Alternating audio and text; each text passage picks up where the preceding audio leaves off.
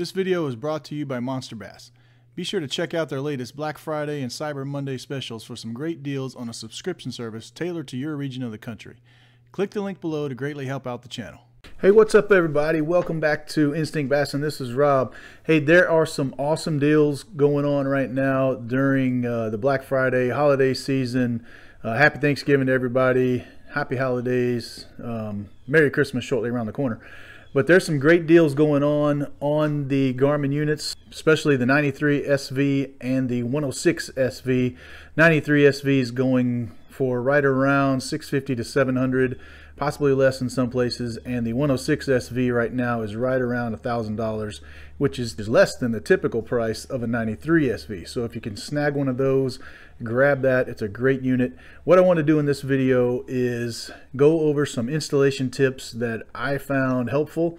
I was the service manager at Tracker Marine and Bass Pro Shops for 3.5 years, and I also self-installed this one on my boat, and I've helped a couple other people install theirs. So this is just some lessons learned that I went through, hopefully to help you out. Be sure to hit that like and subscribe, and stay tuned for these tips. Okay, so the first tip is to make sure you use a good quality snake to help feed the wires through. This one I picked up from Harbor Freight. I think it was about 10 bucks. Honestly, I didn't use this one that much in my installation just because I had a previous unit already on the boat. And that's kind of another tip, is if you already have a unit on the boat, there's already a transducer wire going back, use that one as your snake because it's already ran. So what you're going to want to do, disconnect that transducer, pull the wire, but don't pull it all the way through, tie you a string or a snake to it, and then use that, tape your new wire to it, pull it back through. It'll be much easier to install that wire. Running the wires is one of the hardest things to do when installing these, but you can do it yourself. You don't need to pay somebody, you know, 100 bucks an hour to do it for you. All right, so that's tip number one. Tip number two, make sure you use a good quality hole saw, or a Forstner bit in this case, to drill your hole. Don't be afraid to drill your hole in the boat. You're going to need to do it. It's okay. Just make sure you use a good quality bit. Go slow at first because you don't want to crack the fiberglass. And just, you know, make sure you don't skip on the hole saw. You know, don't use any kind of other weird saw or any kind of weird particular, you know, thing to get that hole started or to make that hole for you to run your wires through. Also, make sure that you get the proper size. This one's probably a little bit small, but I'm using it for demonstration purposes. Make sure you use the proper size that you're going to be able to feed the wires down. You don't want to just put a small hole in, run the transducer wire, but then not be able to run the power cable or you know, any of that kind of network cable or that kind of thing.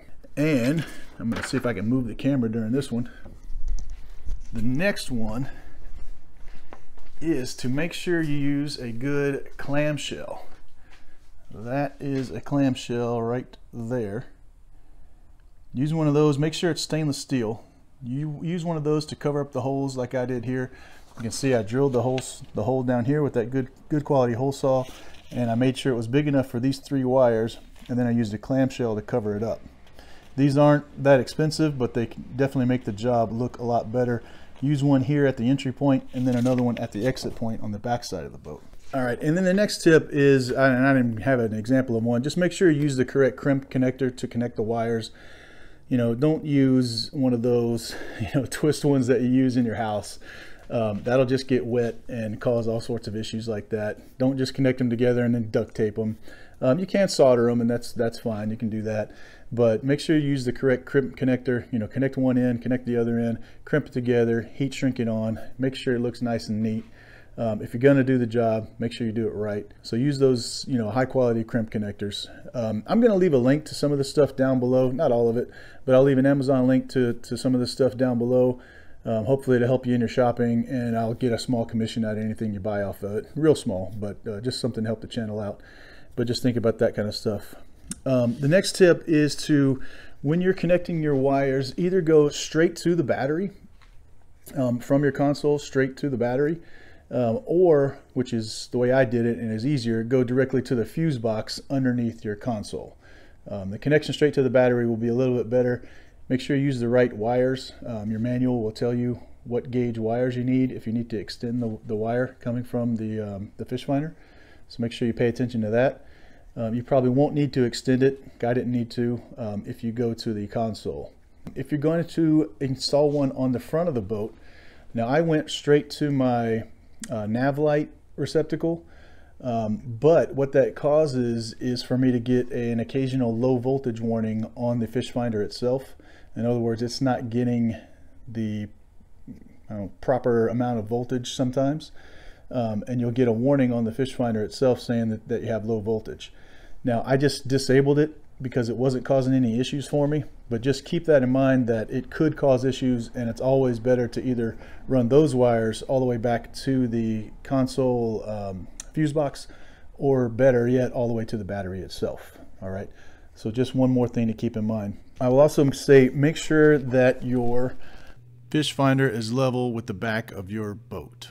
My boat is in the garage. The motor's back up against the wall, so I'm not going to go all the way back to it. But say this is your transducer here. Yep, there. You want to make sure it's level, this way, because otherwise, when you're reading the depth, if it's sitting like this, now it's pointing at an angle, and so it's not going to get it. That cone is coming off at an angle, and it's not going to get the proper picture for you. It's natural for it to be, off this way or that way, coming from, looking at it from the side of the boat, because it's meant to go up and down as the waves and the turbulence permit. But you don't want to. But you do want to make sure that it's level that way on the. If you're looking directly at the back of the boat, so be sure that that's level. And then one other thing that I just want to mention, because I used to get this question all the time when I was the Marine lead, and I get this question a lot on my other YouTube videos as well. One is, hey, how do I get the best transducer installation so I get a depth reading while I'm at speed? And when I say at speed, I mean like over 20 miles an hour. And what I would say is, one, don't be overly concerned about that. You can geek around all day and look for the best actual location for that Fishfinder, put 1,000 holes in the back of your boat trying to find that perfect location to where you're able to read that Fishfinder at 30, 40 miles an hour. But it's just not necessary, because if you think about it, that Fishfinder is in the back of your boat. When you're going at speed, it's reading everything that's behind you already anyway. And when you're at speed, that's just magnified. And so anything that you're reading is going to be way in the back of you anyway. It's not like it's a forward-facing sonar or something like that, or a FLIR radar to where it's going to allow you to see objects ahead of you before you hit them or anything like that. So just my advice would be, don't be overly concerned about it reading at speed. I think mine reads at about 25 if I'm lucky, and then it'll kind of go away. Now you can certainly, like I said, geek around with it and make it where it can read at speed, but really it's just not something to be concerned with. When you're searching around for structure or fish or anything like that, you're typically going to be at idle speeds anyway. All right, next tip is to make sure you use good stainless steel screws to do your installation with.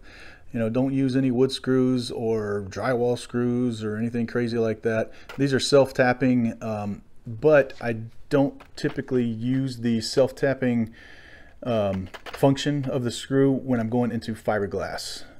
Or you can use it, but make sure you drill a pilot hole first, because I cracked a little piece of fiberglass on mine. Wasn't anything big, but just something to keep in mind. Use self-tapping screws, but do use a pilot hole. Don't make the pilot hole too big though, because then you will kind of strip it out and you won't get that good bite on it. But good stainless steel self-tapping screws for the installation. Make sure you get the right size, obviously. All right, and finally, I'm going to come around again.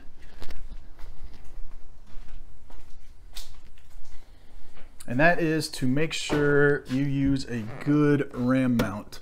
It doesn't have to be a ram mount. Ram is a brand, but I do recommend them. They are more expensive, but as you can see, this guy is sturdy. I could pretty much stand on this thing and it wouldn't break. I'm exaggerating a little bit, but I mean, it locks down, solid. Now I can loosen it and move it around if I need to, but this is the mount that comes with the unit, by the way. and it goes down onto the ram mount, in case you had that question. I know some people did. That's okay. So get a good quality mount. You don't want to spend, you know, $1,000 or so, or, you know, 700 in the 93 SV, and then skimp on your mount and then have the unit just fly off the boat. So make sure you get a good quality mount. That's how I installed it there, for what it's worth. Now every installation is going to be different, but definitely make sure you get a good quality mount. Bass Pro makes some mounts as well. They're a little bit skimpy in my opinion. Kong also makes some good mounts, but my go-to has always just been the actual ram mount itself. I'll leave a link again to in the description, which of this one, and that will work for the 93 SV or the 106 SV. So like I said, they're a little bit pricier, but I think it's well worth it. I haven't had any issues at all with this one whatsoever, and it's just an insurance policy to where that's just one thing you don't need to worry about. Once you put that on there, it's locked solid. It's not going anywhere. All right, so again, those are some quick tips on how to install these things. You know, I didn't go through a full installation video like that. I think there's several on the web already on that, or on YouTube, I should say.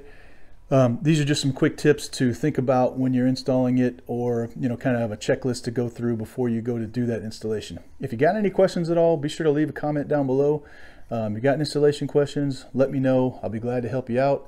If I don't know the answer, I'll be glad to go get it. Be sure to hit that like and subscribe. Check out those links down below. Thanks again for watching. This is Rob, Instinct Bassin. Trust your gut, and I'll see you on the water.